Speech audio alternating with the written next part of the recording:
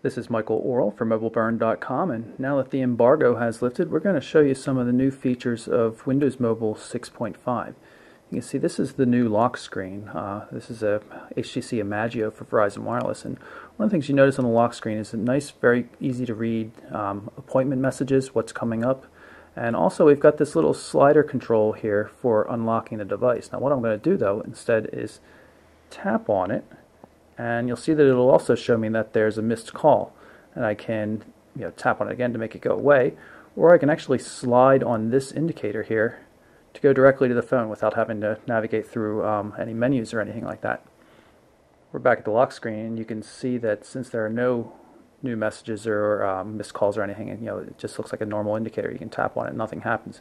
This device is supposed to show missed messages, new email messages that arrived, all that kind of stuff. It's not really seeming to work so far though. Email messages and text messages just simply are not showing up. A little pop-up notification box comes up and then it disappears and no longer triggers here.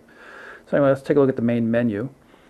First you'll notice the crazy theme I've got loaded. I've also disabled TouchFlow 3D just so we can see the Windows Mobile 6.5 interface.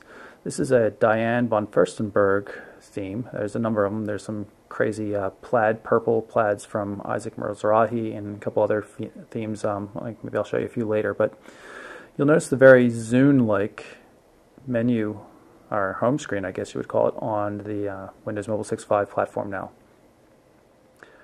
Swipe controls, you see we'll go to say getting started here. You can see we can swipe left and right. Pretty slick looking, everything moves pretty nicely.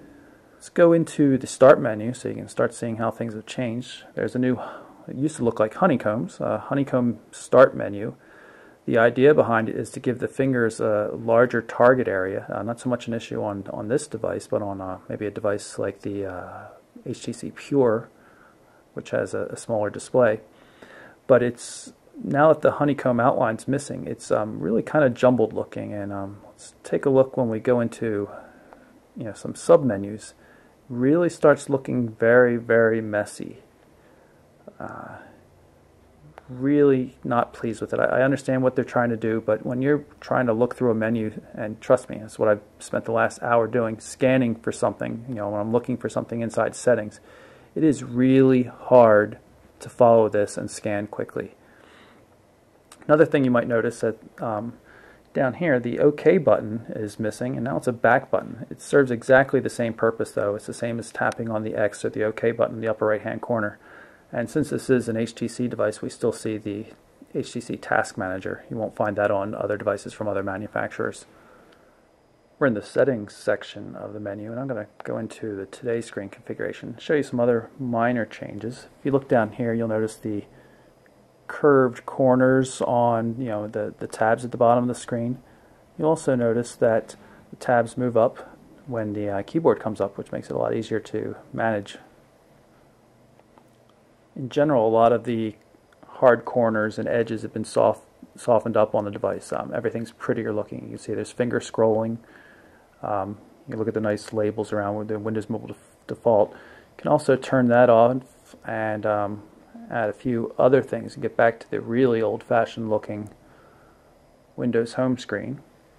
We'll hit the call-in button here to get back to the home. This is very much like what you saw in Windows Mobile 6, 6.1, or heck, even 5.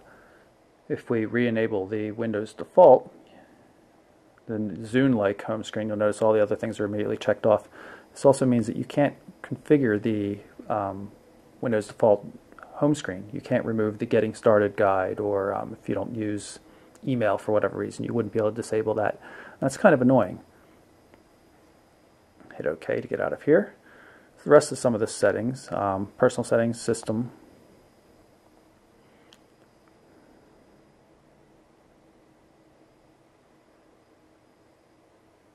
This new honeycomb menu really makes things look very haphazard though, very displeased with it. But I do like the new home screen. It's definitely not as effective as TouchFlow 3D, which this device of course comes with by default, but it is quite pretty.